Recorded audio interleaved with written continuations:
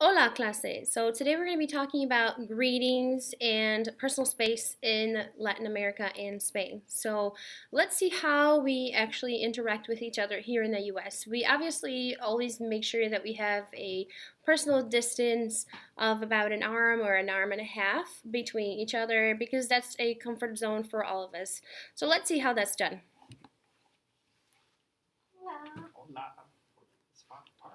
All right, so you guys can see that this is pretty comfortable for you guys, right? Is that correct?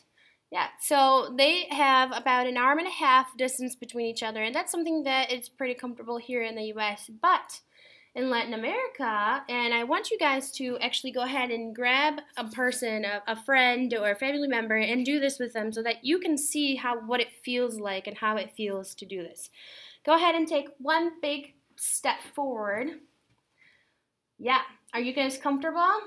No. No, not very comfortable, right? So you are pumping each other's personal space, personal bubble, and that's pretty much what it's like in any Latin American country or in Spain. You're right on each other's face, and that's how it is.